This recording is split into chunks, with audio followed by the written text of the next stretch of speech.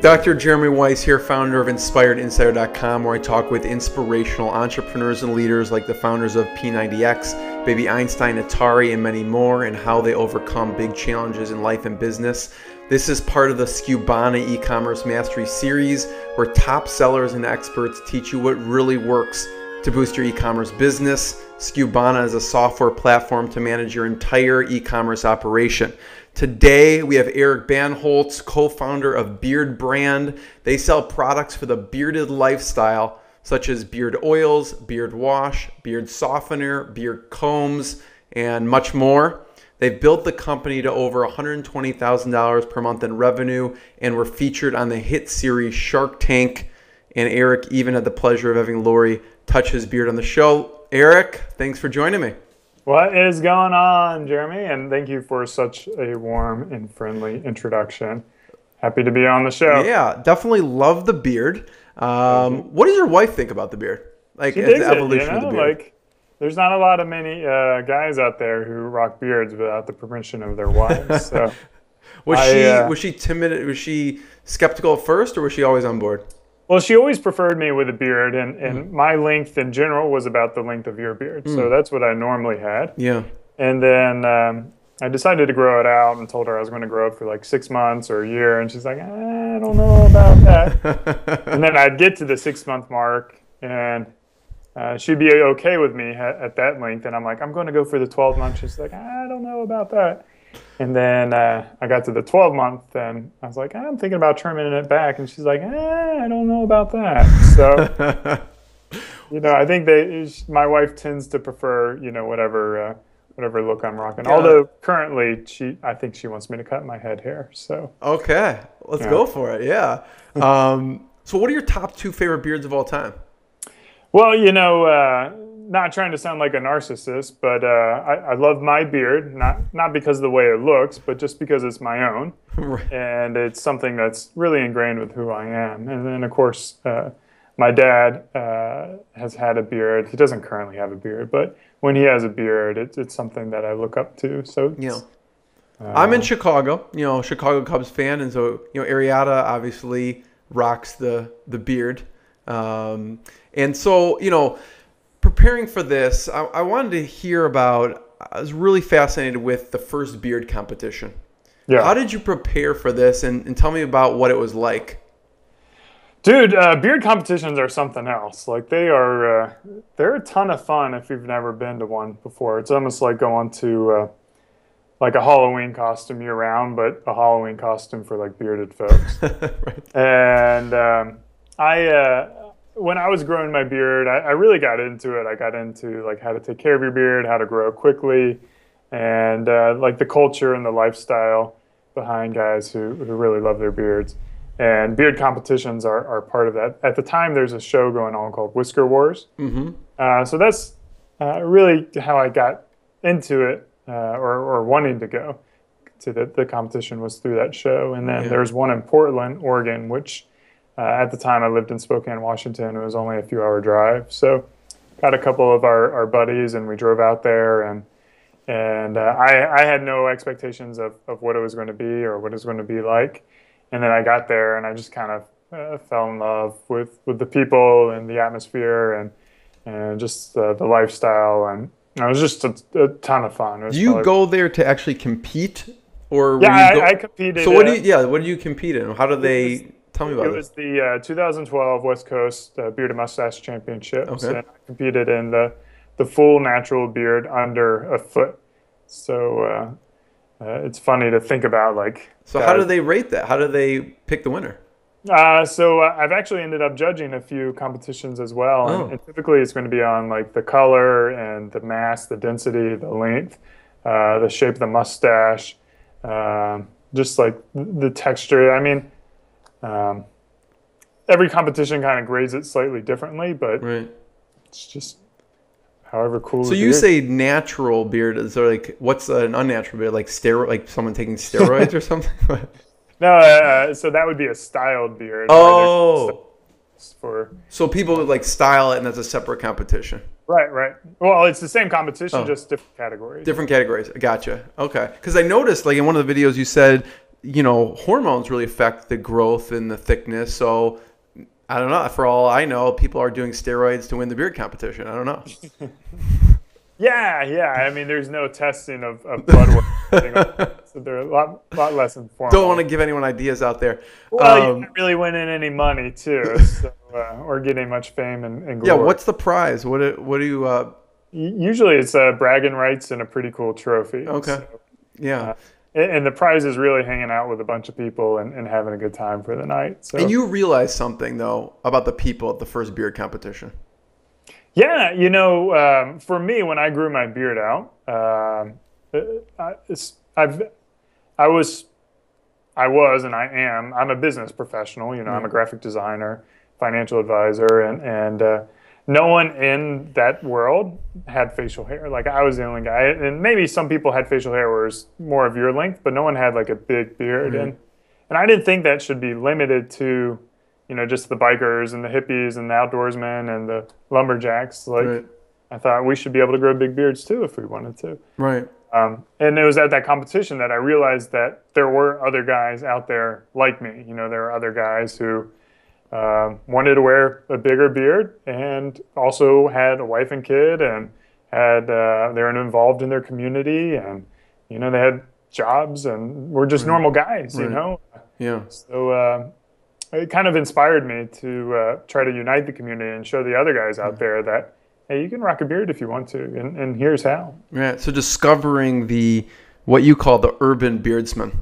Yeah. So I had to, like, there's no term for guys like me, and just to make it easy, you know, I never considered myself like a hipster, although a lot of people describe me as a hipster, but I've always been like a business guy and an entrepreneur first. Like, that's who I really identify with. But I wanted something that was more encompassing, that wasn't really defined on like coffee and music and irony. Like, it's more about like professionalism and style and drive and passion and independence and freedom. Like, so we had to create a new term to describe that, and for us that was urban beardsman. So you created the term urban beardsman.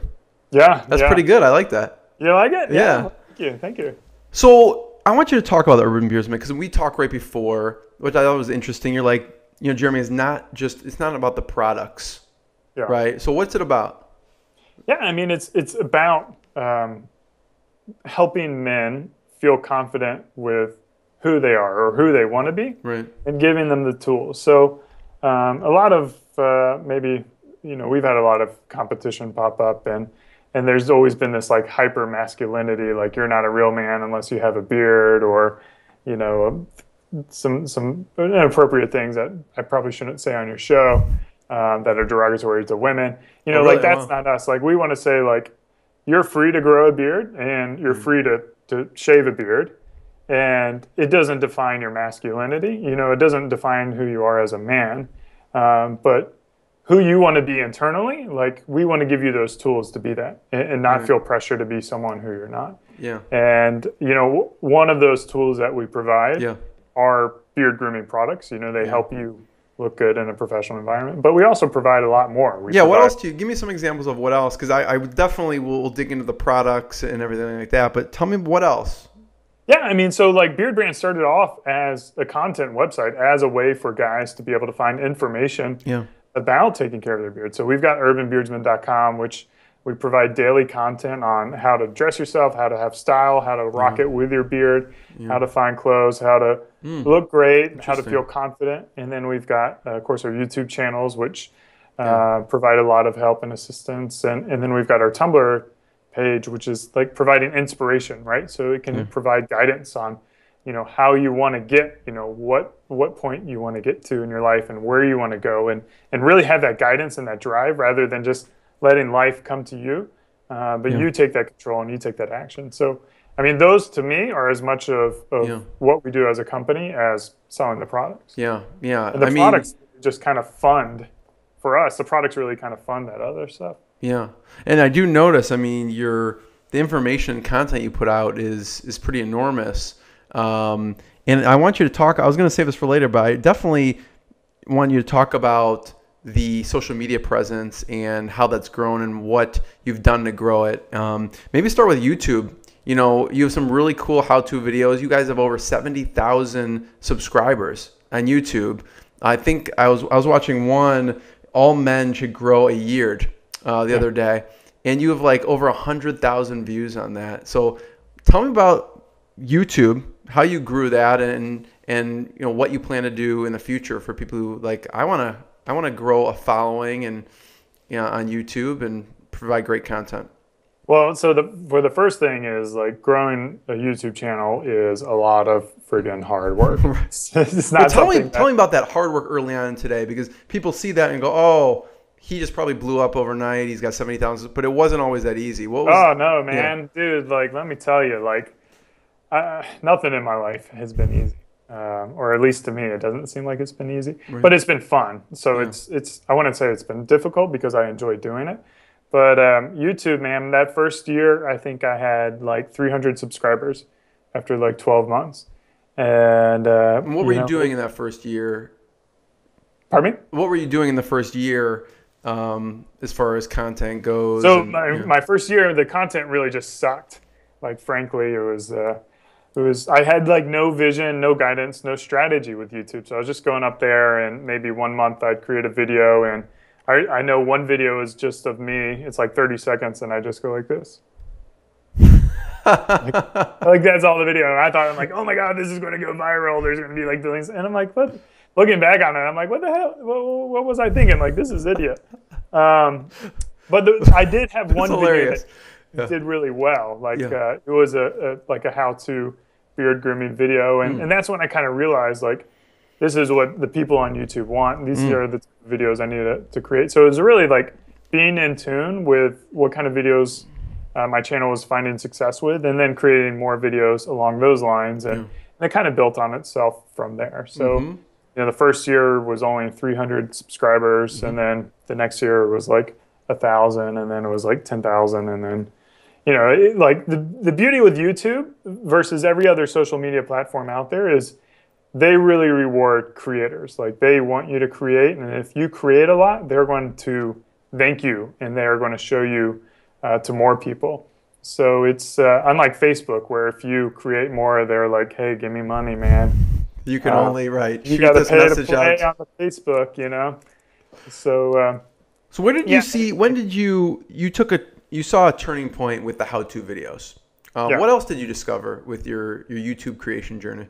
I mean, with YouTube, for me, like, I'm a public book, and I'm pretty open. And I share pretty much anything everyone asks me. So I'm always answering comments to the best of my abilities, and responding to things, and getting engaged, and watching other people's YouTube channels, and commenting on their videos, and you know, and then sharing it on different communities as well. You know, so I brought people who weren't on YouTube to the YouTube channel, or took the conversation to different areas, and of course was active in these beard competitions and these beard clubs. And I mean, I lived what I was talking about. So I think what's really important is that authenticity.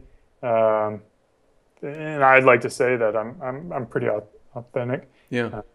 But I think that's really a core attribute to YouTube as well. It's just being who you are. Yeah. I mean, I noticed that right off the bat when I was reading your About page. Like, this guy is more open than way majority of the people out there. What's the most personal thing that you've shared with someone? I mean, like, we're pretty public about our infertility troubles. Which I think is generally a very private affair. But for me, like, I needed to talk with other people to work through that and to overcome the challenges. And you know, I feel for anyone out there who's struggling with infertility right now. It was probably the darkest point of my life. That's what I'm referring to with that was on your About page. I was like, holy crap, Eric, this is like personal. This is some deep stuff. What made you decide to share that? Well, I mean, it was, so I don't know if I shared that on my About page, but I shared it on the Shark Tank page. No, you definitely, maybe it was a Shark Tank page. It was one of the pages, So the reason was, you know, one of the things we talked about on Shark Tank was our infertility struggles, and I wanted kind of have our voice out there. If they included that in the conversation.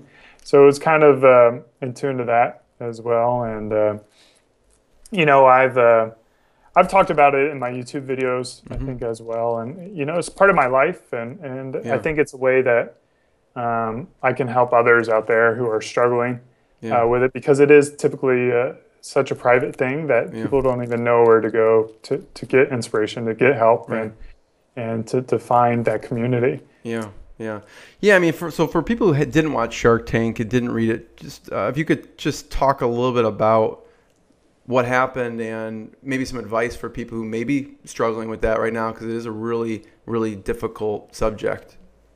Yeah, I mean, so in regards to Shark Tank? No, I mean, what happened with the infertility? Infertility. Yeah. So my wife and I, obviously, we're infertile, and we had to go the science route, is the way I like to phrase it. So the old-fashioned way didn't work. I don't know what I was doing wrong.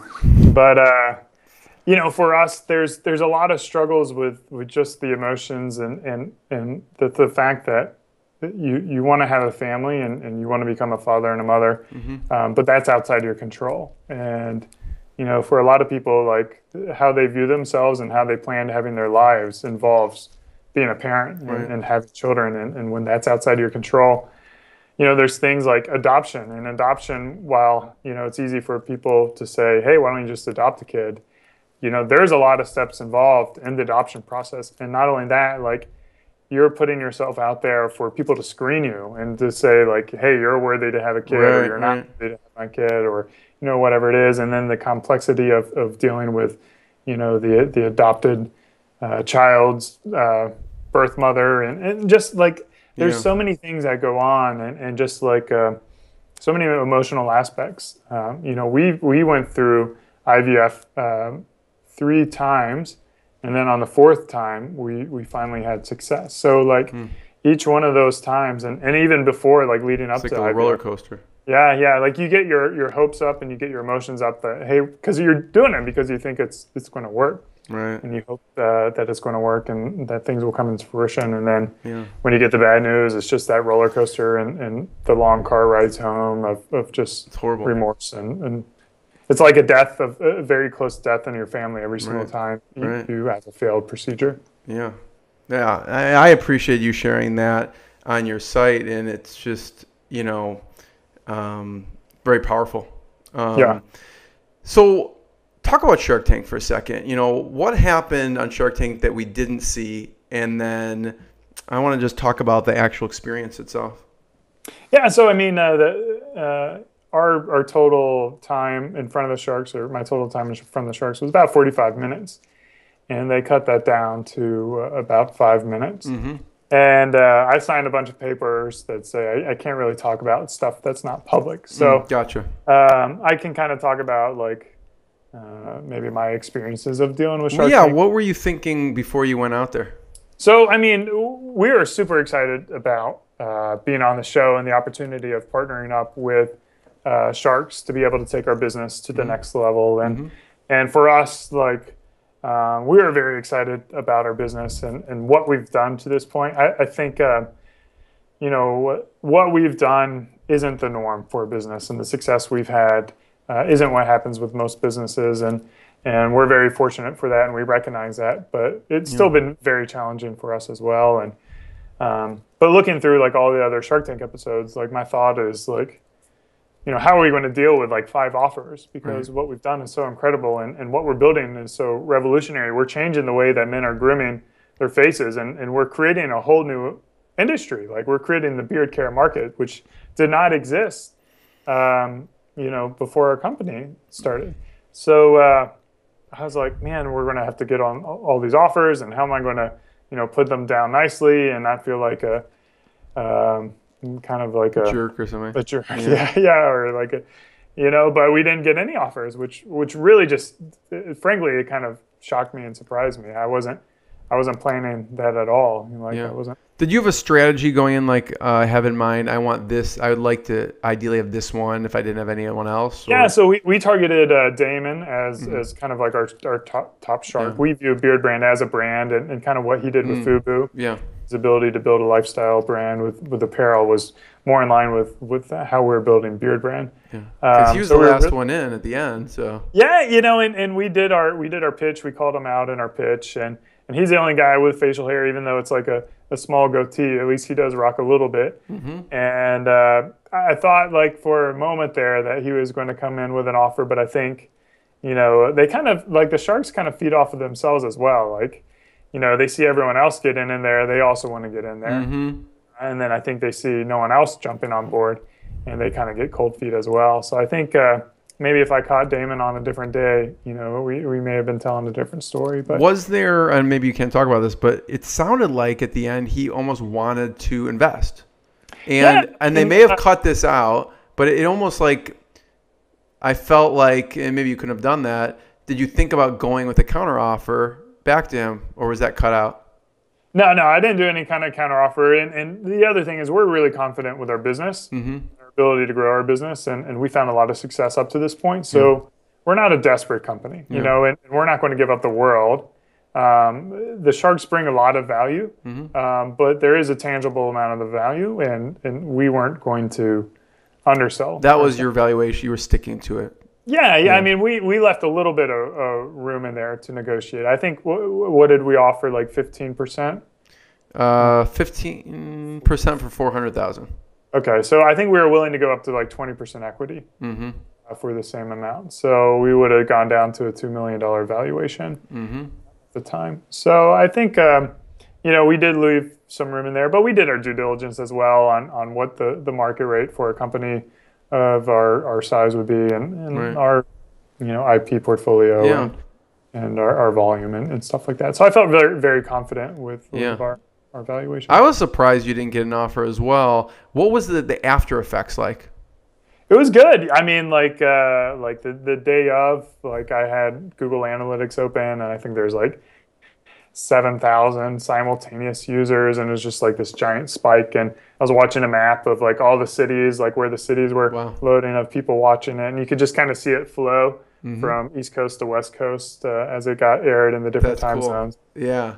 And then there's that weekend sales was it was a really good month, and then it was perfect timing too, because it just kind of led up to the holiday season when I think people threw it in for stocking stuffers. And so what were sales like? I mean, our product's a great product. It sells itself. Yeah. So. What were sales like that month of Shark Tank?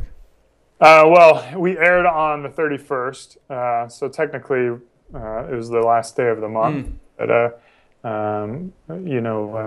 we don't disclose our numbers anymore. But it was like that November was like 2 or 3x, what the previous month was. But for everyone out there who wants to be on Shark Tank, let me also like taper your expectations. It's not this golden ticket where you're on the show and then all of a sudden you go from like 1 million in sales to 100 million in sales. Right. Like, there's still a lot of hard work, and there's a lot of companies that they don't talk about anymore who, have either gone out of business or, they're kind of petering along. So it's not this automatic thing. The success stories are almost like the rare ones within. Yeah, exactly.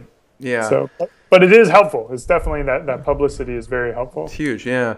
So let's go back to YouTube for a second, and then, because YouTube you've grown, and then Tumblr is big for you too. So talk about the Tumblr growth and what you do on Tumblr. I love Tumblr. I mean, Tumblr is like a really easy way to curate a certain lifestyle that you're going for, and they make blogging super easy, and you're able to just like convey who you are by curating these photography. So Tumblr was probably one of our first platforms, and we're able to produce so much content on there. We do something like 10 or 15 posts a day. Seriously? Wow. Yeah. But That's I mean, amazing. it's just the platform allows you to do it. Like, that takes maybe 15 minutes of work to do that much content. So it's really a great way to be active in front of your audience and get people to come back. And I mean, it doesn't really drive a lot of traffic to our website, and I don't think it drives like a lot of conversions, but it's just more about building that brand and telling our story that it's a real useful tool for that. And then I know you have a lot of cool pics and Instagram. You have a huge following on Instagram too. Yeah, Instagram. We got lucky and had a nice post on BuzzFeed, and that took us from like overnight from like 15,000 to 50,000 followers, and we've always had like a very purposeful type of a branding image of what we wanted our audience to think of when they think of BeardBrand, and it is that man who wears a beard, who's stylish and who cares about his image and cares about who he is. So it's always been purposeful on how we curate that. And Eric, so I want to talk about the product journey a little bit. What are some of the best sellers that you have? Well, beard oil is really our bread and butter. I mean, beard oil it's like, for me, it's like my caffeine, my daily caffeine. I gotta have it. So what do you use personally on a daily basis? Which beard oil?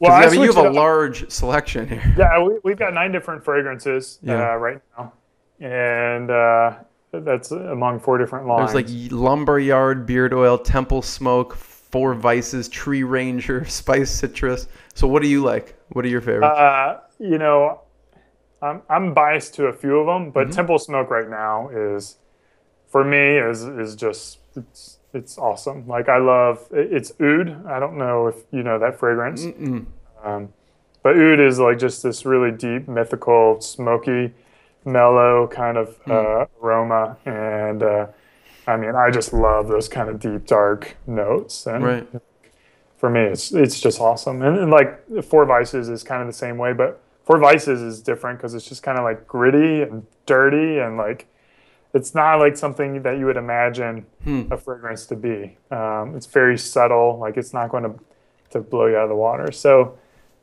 what's the most popular one for others?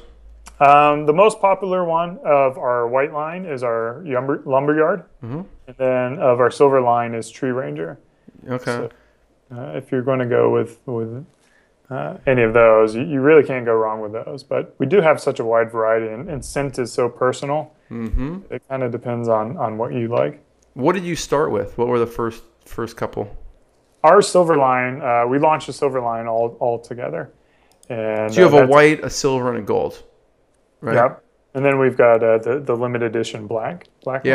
I have a question about that one. I don't want to get ahead. But so we started with this silver line, and that's really our flagship line. And that's where, if we ever have a new product, we start with our silver line and kind of go out from there. How did you know what to start with? I mean, you can go in any direction and there's so many fragrances out there. And yeah, I mean, there's really like an infinite amount. For me, it was, I got inspired by the name Tree Ranger. Which was, I'm a little bit dyslexic, and I was trying to remember what my friend did for a living.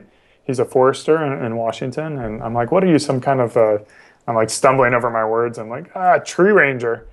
And then like, I'm like, oh man, that's such like a cool term, Tree Ranger.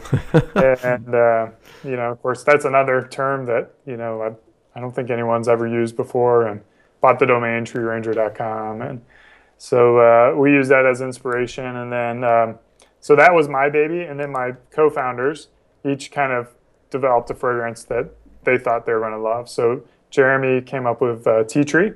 He's a big fan of tea tree stuff, and then Lindsay came up with spice citrus. So it was more of like 3 different people, 3 different types of. I got it. 3 personalities, 3 opinions on that. And we wanted something like that was kind of different and broad, so that, you know, it wasn't like all the same. So we try to have, like, you know, the citrus one and the minty one, and then the woodsy one. At what point in the journey, Eric, do you decide to introduce product? Because I know for a long time you're just producing content for people in this urban beard lifestyle. Yeah. We so it was probably about 12 months that we produced content, and it was really like kind of seizing opportunities. I got contacted by a reporter for the New York Times who was going to do an article on beard care and just reach out to me as an expert in the field. And so I knew that there was going to be an article. And with Jeremy and Lindsay, at the time, I said, hey, do you want to turn this content website into like a real business and sell some products? And that was really what sparked the product line business of BeardBrand. And we actually started reselling someone else's products off the gate to get started. And just threw it up like literally one day before the New York Times article posted live. And then from there, just that's what business is about, seizing opportunities as they come and then working your ass off to create opportunities. What was that first product called that you got? It was a beard oil as well, just from the competitor. Oh, so it wasn't private labeled, it was just their... Yeah, we were just acting as a retailer. Oh, I gotcha. Okay. We didn't have our own line of products out there. So what made you reach out to Jeremy and your other co-founder? Yeah, we had known each other in the business community in Spokane, and we had worked together. We were kind of like business friends. We had worked together on a startup weekend team, and I don't know if you've ever done a startup weekend, but I've really found a lot of value in it. And it was there that we're like, hey, we work well together. Like, let's get into business. And we tried doing this other business, and we weren't able to get that up and running. There's too many roadblocks, and it was like that New York Times where I'm like, hey, I've got this opportunity. Yeah. Other things not taking off. Why don't we just come on board and do this and make it work and build? Yeah, I love that. You're like, okay, this big article is coming out. We better have something to sell these people. So after that, you're selling someone else's product. I like this kind of the evolution. When did you first say, okay, we need our own product? How long after? Yeah, I mean, I think it was really early in the phase that we had the vision of having our own line of products. So for us, it was more of just being able to execute super fast. We needed to work with another company. But we launched that website really in February. It was January 28th, but in February of 2013. Yeah, you guys are good with naming. BeardBrand, like some of the names on there are very clever, very catchy. The Urban Beardsman, BeardBrand. I love it. What do you have a method for coming up with these names? I guess it's just one of my skills. I don't know. Like some of them are definitely more challenging than others. My favorite is probably Four Vices. Like that was one of those that I got the name and the concept for the product before we even developed the product. So it's usually we kind of have this vision for the product before we actually create it. And Four Vices, I'm like the beardsman's favorite vices. Like, what does he love? And it's cannabis, tobacco, coffee, and hops. And then we brought those. Oh, really? That's fine. So, I love that. Yeah. I knew your story, Eric, before you were on Shark Tank. And so I had a hypothesis. I had a theory. I thought actually Lori was going to invest and start to turn some products into male fragrances. That's what I was predicting, like internally in my mind when I saw the commercials that you were coming on. That's what I thought was going to happen because I knew that you had different, fragrances with the beard oil.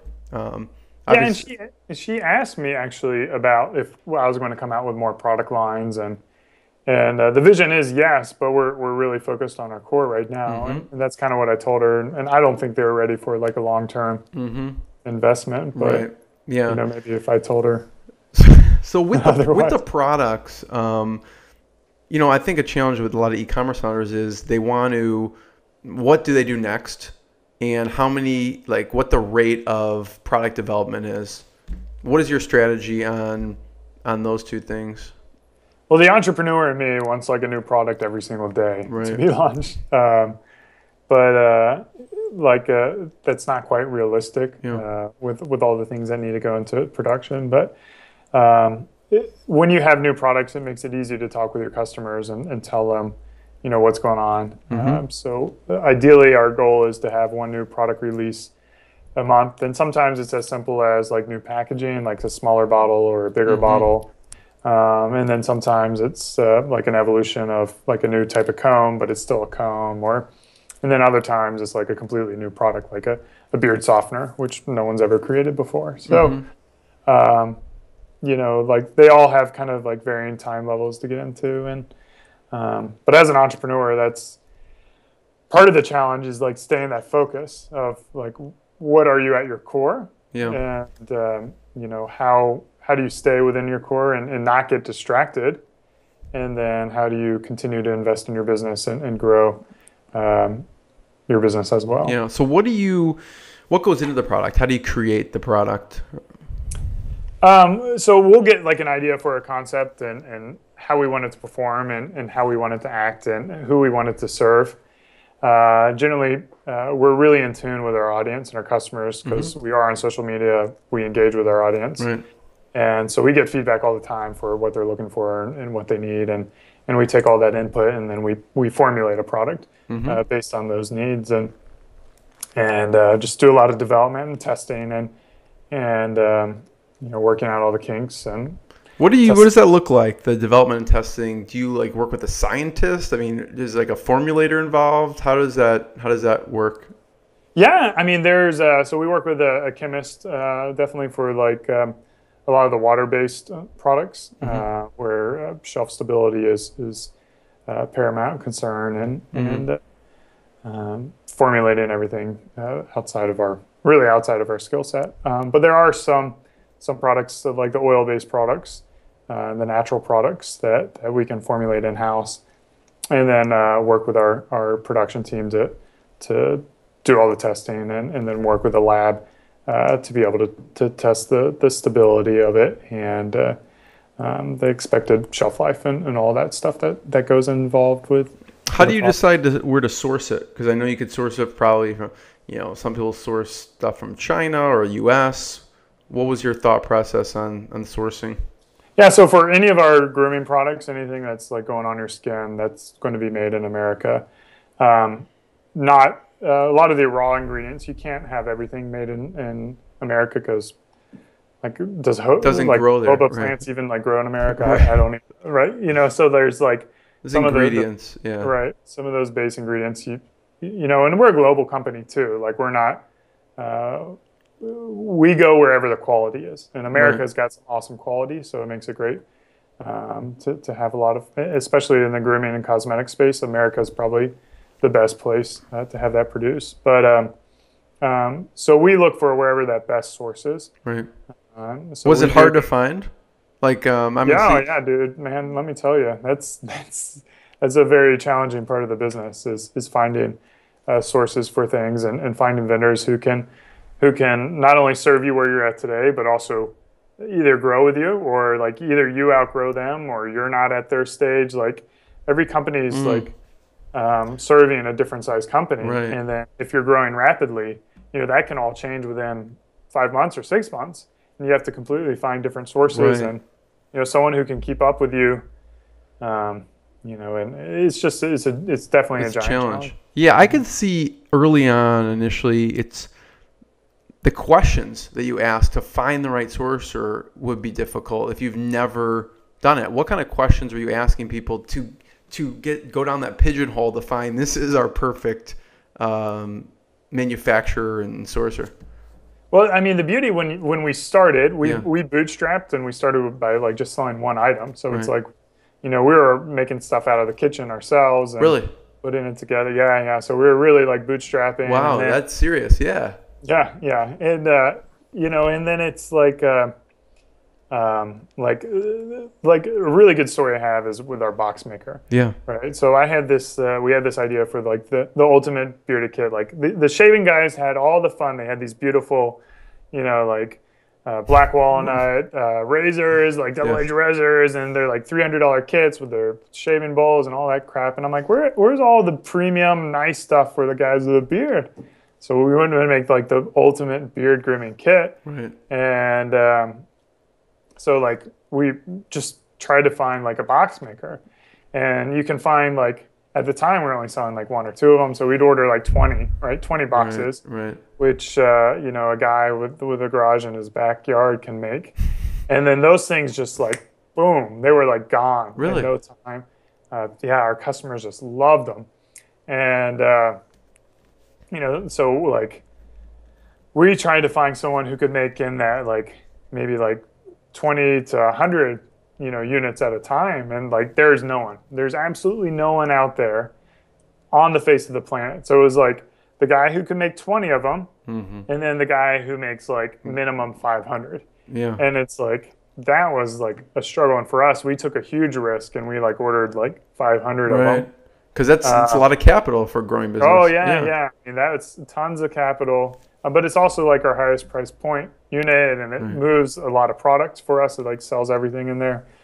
So it was really important for us to have, but it was just that huge risk of finding that vendor, and that vendor's like, sorry man, I can't do it. I can't do units less than 500, and so that was a huge challenge for us to be able to find that vendor who could produce high quality stuff. Right.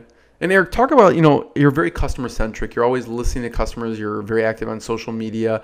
What's some of the common things customers were saying, and because they were saying it, you created a product to fit that? I mean, I think it's, on YouTube, they almost ask like, hey, do a video on this, or hey, do a video on that. And then, they're really hounding me right now for a beard balm. We've been what is it? It's a beard balm. Okay, so what is that?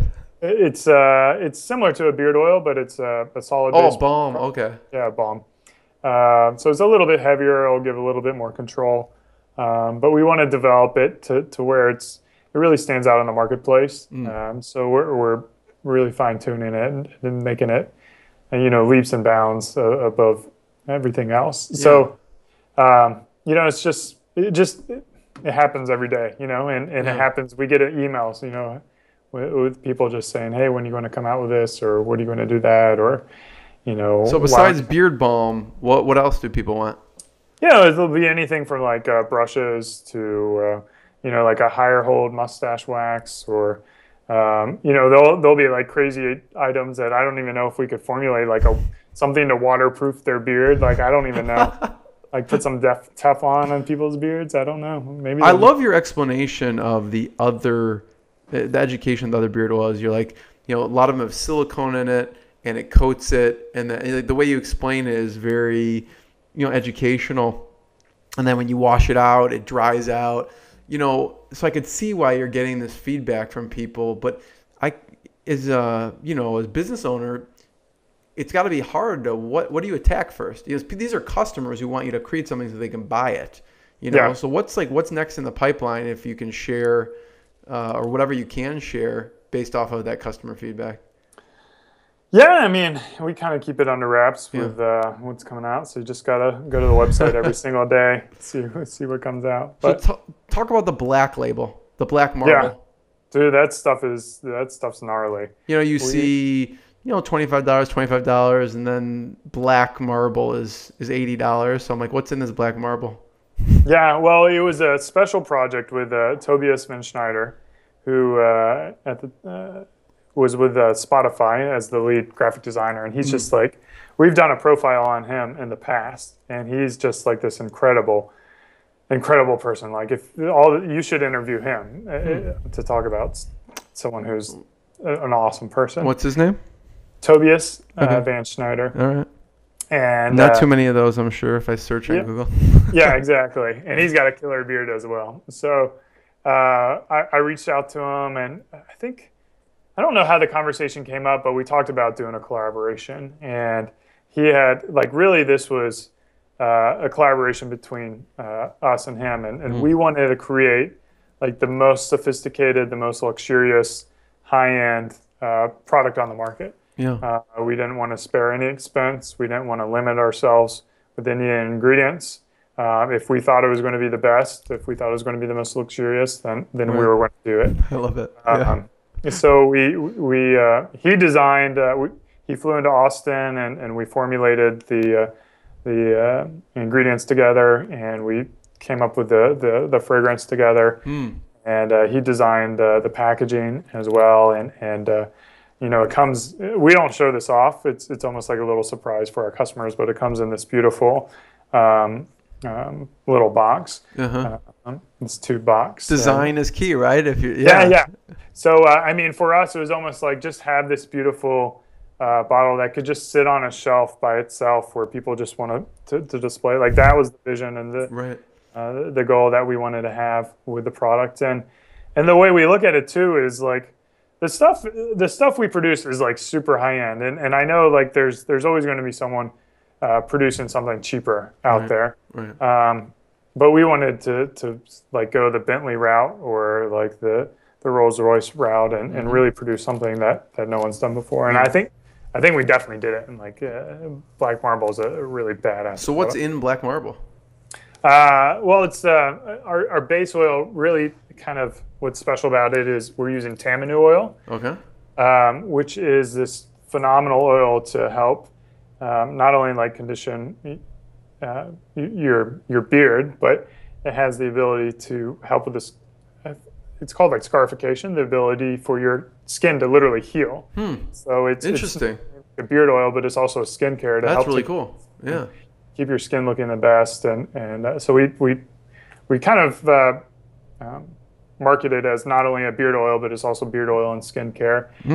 And we've got a higher percentage of fragrance in there, like natural essential oils that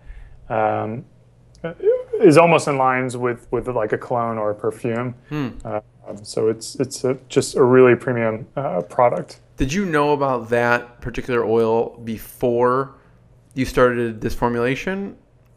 Yeah, or is it through the research that you're like, oh, this is the most premium thing we could put in this bottle? I mean, tamanu oil, I was reading up. I mean, I'm immersed in our products as well, and just the ingredients out there. And, I don't know how I ran across it, but I ran across it, and I'm like, man, I've got to produce something with this in here, because it's got like some incredible attributes. Yeah. So it's definitely like a wonderful oil for your skin, and that's like the people who are going to invest in that type of product for themselves. It's more than just their beard. It's like taking care of themselves and their whole body. Yeah, Eric. So two things I want to talk about is what's a must. For e-commerce sellers listening to this, what's a must that works the best for you to boost sales, or some of the strategies that work best, and then some mistakes to avoid in the e-commerce journey. So start with what's worked best for increasing sales outside of Shark Tank that's more replicatable. Yeah, I mean, the best thing is you've got to do two things. Yeah. You got to do a ton of things, right? There's another thing you got to do, but just two things, guys. For everyone out there, you just do these two things, and that's it. Two things, and it's done. You'll be making millions of dollars.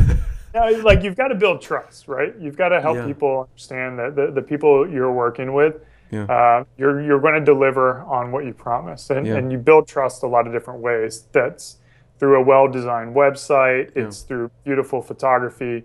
It's through reviews on your website where they can read what other people are saying, and it's like interacting with your customers and talking with them and chatting with them. So building trust is important, and then it's that authenticity and doing something that you're passionate about. It's not like companies that just try to get rich and make a bunch of money. While there's plenty of companies that do that and are successful, if you're a small guy, it's really hard to compete with those. So we like to sell on that bond that we have with our customers, and like building or really, like, I've got a poster, you watch my videos, change the way society views beardsmen. Like, that's what we're trying to do at BeardBrand, and being able to unite our audience and our customers along that cause, and having our products be able to sell or fund that process is really what moves us. So being more than just a company that's selling products. So like those it's a long-term view. Yeah, it's a long-term view to build the brand, and that's kind of what it seems that you've always been about. Yeah, absolutely. And it's what I have skills doing too. Like, I don't have skills on, arbitrage and beating someone in price by a penny to, go after that dude who wants the cheapest stuff out there. Like, I don't live that life. I don't buy that way. I'm not trying to find the cheapest stuff out there. I value my time and my convenience more than a couple of dollars. So build trust. What's the second thing? Build trust and be authentic. And I guess they kind of go hand in hand. And then it's just hustle. It's just hustle. Tell everyone, get everything out there, be passionate. If you're doing something you love, it's easy to hustle, because you're passionate about it. You can talk about it for days and months, years. But if you're trying to sell something you don't really care about, you're going to burn out. Like, you can't do it. Yeah. Has anything worked in particular with paid advertising that moves the needle? We buy ads. We do organic. We do it all, so we don't limit. But we do AdWords. We do a little bit of Facebook. Facebook doesn't work too well for us. And then we do retargeting as well. And then we buy ads on a couple of websites that we support, like Reddit, Beard, the Society for the Bearded Gents, Accidental Bear. Like these are kind of beard-related websites that we support as well. Mm-hmm. So any celebrity sponsors yet? Yeah, well, we're building our influencer network, which is really cool, and we do urban beardsman profiles. So we've had a few people. We've had Mike Napoli buy some stuff from us, who's with the Red Sox during their World Series run. He bought some stuff from us, and that's awesome. We've got. I don't know if I can be public with this or not. But well, don't say it if you can't. Well, so we're interviewing Ryan Hurst, who was Opie in Sons of Anarchy. Okay. And then if you watch Game of Thrones, Hodor, he's one of our users.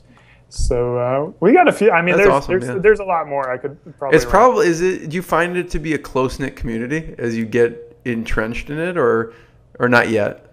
Yeah. I mean, like specifically in like the beard, competitive bearding world, like that's very close. Like everyone knows everyone. But the broader bearded lifestyle, I think it's a really big community, and a lot of variety out there as well. Like a lot of these guys are really different and really unique, and really have some like awesome stories. Like our urban beardsman profiles, we've got some guys like Patchy Tamer. He's one of our profiles. He stripped naked at a TED Talk talking about like homelessness and like using his stripping down was like kind of like taking off his baggage that homeless people have, and then he put on like fresh clothes that like represented his education and his loving parents and stuff like that. It's a real interesting talk. So like there's just tons of guys out there like that who wear beards, and it's just awesome to be able to tell their stories. Yeah. So what else has worked well on the journey to selling BeardBrand? Yeah, I mean it's social media has been great for us. Yeah. Because, we can really like tell that's because it's hard to really be like to really tell like the urban beardsman lifestyle, and you can't do all that when someone's visiting the website on average for a minute and a half, right? You know, so the website's about. But with YouTube, you've got every single video, you've got that ability to print in, and now that I've got that poster in there as well, and in my videos, I'm excited that people are going to know about what we're trying to do. And what's been the most popular YouTube video that you put out? It's actually a hair growing video, how to grow your hair out. My wife would love that one. Wait, tell me about this one. Yeah, it's just like tips for growing your hair out. So I've, as you can tell, I've grown my hair out, and I was just telling guys. So it's not even related to beards, and I'm not even selling anything. But we need a regrow hair. That would be like. Yeah. For the bald urban beardman. What? Well, I've got like 2 or 3 balding videos as well. Oh, really? Yeah. I'm thinning a little bit on the crown, so give it a little bit. So what do you recommend for balding people? My wife will love this. This will be her all-time favorite interview if you tell her how. No. Well, the beauty with balding is the genes that cause you to bald are also the genes that cause you to grow a beard. So when it goes down here, you just kind of migrate it and grow the beard out. So my recommendation is start growing that beard out, and that's where you're going to be able to like style. Like women don't have that ability. Like men are like totally lucky that we got 2 options. Like if women go thin up here, they're pretty much tan, but we get to grow our beards out. Right, exactly. What about mistakes to avoid? I mean, like in growing a business, like you're going to be making mistakes, and the biggest thing is that you learn from them. And for us, like, we as entrepreneurs, we want to try everything, which is good and bad. It's good because you get to make sure what you're doing is right, but it's bad because it can really distract you from getting away from your core. So we've sold a lot of products in the past that we no longer sell, because our customers really didn't want to buy it. Yeah. And, what were a few that you realized? Well, I can show you. Like they're really cool. You're like, I have them all here because no one bought them. What is that? It's like a BeardBrand wallet. Okay. Yeah, so it's made out of like full grain natural natural leather, and it's awesome wallet. And then we have like these, well, I think we still sell our cuffs, or we may not, but just like leather products, keychains, stuff like that in general. And then we sold some shirts that didn't do really well. We've never been able to sell apparel very well. So it's, that kind of stuff, like I got to stay away from, even though I love it and I think they're super cool. Like my customers, it's not going to put food on my table, and it's not going to help us with our mission. To change the way society views beardsmen. Yeah, no, I love that, because now it's a little bit easier in the sense of you get feedback from customers and they're telling you what they want, so you just and they tell us with action. Everyone would be like, "Oh, that's cool. I have BeardBrand wallets," and they're like, "All right, we got it." No, I don't really want to buy it. So, what else did you learn so far that other people should think about before dipping their toe in? It's business is tough, right? And you've got to surround yourself with people who can move you forward, who can get you through those tough times. I'm very fortunate that my business partners and I are philosophically aligned. So we're able to focus on building BeardBrand rather than squabbling over things that some other companies deal with their business team. So all of me and Jeremy and Lindsay and I, we're all on the same page, and we're all working to the same goal, which is super important if you have business partners.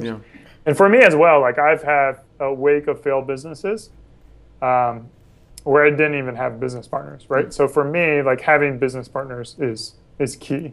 But I understand that's also another can of worms. That could be a whole nother podcast. Right. Yeah. So what's an example of one of the failed businesses and what you learned from it? Well, I had a vinyl wall graphic business selling little trees and birds and stuff you'd stick on the wall, and it was an e-commerce business as well. And oh, cool! I built everything. I have this is from Wall Monkeys, and it's it's like a wall decal. Yeah. So I sold 2 of them, and then the company I got afraid and I got scared, and I didn't commit to buying ads. I didn't commit to selling it and getting out there, and that's all I did. Is I just sold 2. What were you afraid of at the time? Failure, which is ironic because you're going to fail if you don't do it. But so it almost scared you when you started getting sales? No, I mean it just scared me to really double down and commit into the business, go all in. Up to that point, everything I had done had been kind of my own time, just hacking it together. Service based, website right, or I've got graphic. The skills to build the website, so I built the website. I designed all the decals. I had the social media. I did all the logo. All that I did in house. And I mean, maybe I bought $100 worth of material for the decals. Right. But beyond that, I didn't. Yeah. I wasn't willing to invest into ads, and I wasn't willing to invest into really the time it takes to sell and build that company. Right. No, Eric, I appreciate you sharing that, because everyone in the back of their mind has that self-doubt or some kind of doubt. So how did you get over that fear then? Well, I mean, with that one I failed, and and I continued to fail until I brought on business partners. And having a good business team, when you're going through that emotional roller coaster where you're down here, hopefully they're going to be up here, and they can kind of bring you up, and kind of vice versa, where you can level each other out and you can help stay track on your goals and your vision and power through everything. So that team is for me is super crucial. Yeah. So Eric, what kind of software do you use to run the business? Use tons of software. I mean, we've got Shopify, of course, is our e-commerce platform, which I would highly recommend. Stitch Labs we use for inventory management. We're on ShipStation, Shipping Easy. For our shipping software, we use Google Apps. Internally, we use Slack. For our chat, we use fulfillment. What do you use? How do you fulfill? Yeah, we work with a fulfillment firm out of Washington's Pacific Northwest Print and Fulfillment. It's the company we use. They're great people. Any particular things that you recommend for people creating high quality videos? Yeah, I mean, the best is just to do it and to do it regularly. But in terms of like products, just start with your iPhone, start with your camera, and then start simple. Yeah, and then you like don't build too many barriers to get going, and then as you get into it, and there's tons of YouTube videos to help you on how to do it, and I watch those. So I use an Olympus OMD EM1 camera is what I use, and then a 25 millimeter fixed lens, and then I've got a audio as well is very important. So I've got like a boom mic or a shotgun mic that I use. Yeah. What websites, Eric, do you sell on? Like Amazon, your obviously use Shopify. What websites do you put the products on? We sell on BeardBrand.com and BeardBrand.co.uk, and then everything else we work with retailers. So we have wholesalers around the world. Oh, nice. Some of those sellers are online retailers, but we personally don't sell on Amazon or eBay or any other Etsy. Everything's on BeardBrand. So do you let those people sell on any site, or? We have one retailer who we allow to sell on Amazon. Yeah. But I'm curious. What's the strategy? Why that? Amazon is what I found is really for those analytical people who is all about the numbers and optimization, and we're not those type of people. We're about the branding, and you can't do branding on Amazon really like we want to do it. Yeah. So it's just not our cup of tea.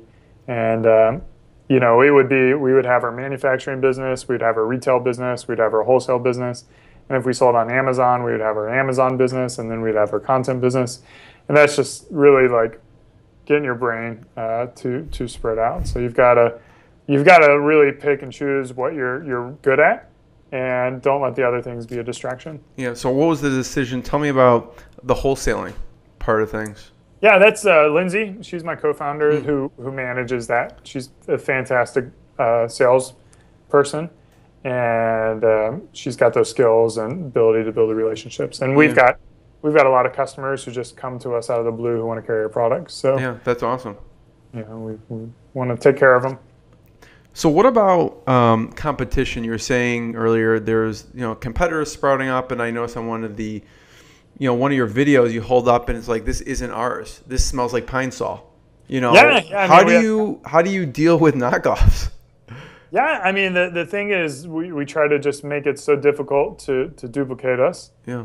That no one can do that. So I think what we try to do is have a really nice website, have that really good content, have everything just be super polished where they know that this is BeardBrand, this is premium. Yeah. And then we try to be everywhere. We try to have our products in Nordstrom and have our products in like men's specialty boutiques everywhere, where it's just very hard for someone else to do. Yeah, for sure. Eric, I really appreciate your time. This has been fantastic. Let's just tell people where they can find out more. Where should they check you out online? I know you mentioned a few sites. Mention them again, and then just leave us with one last lesson. Cool. Yeah. So if you Google my name, Eric Bandholz, I'm the only Eric Bandholz out there, so it'll be me. But Twitter is awesome if you want to get a hold of me. And then BeardBrand is our website, and Urban Beardsman is our content website that we're really proud of those. And then you can find all of our social media platforms. Yeah, I highly suggest you check out his videos, and also just the design and branding the logo is awesome. I love that logo. So just the very simple but elegant branding and design, check it out. So what's one last lesson? Where should people start thinking about with their e-commerce journey? I mean, for someone who's just starting, it's just do it, man. Like, perfection doesn't happen. You don't launch with perfection. So progress and constant improvement is always better. Tesla wasn't invented as the first automobile, right? So you start somewhere and then you gradually improve, and don't let perfection hang you up. So just get out there and do it. Eric, thank you so much. Everyone check out beardbrand.com. It's been an absolute pleasure. Dude, the joy is all mine. Thanks so much, Jeremy. Thank you. Good.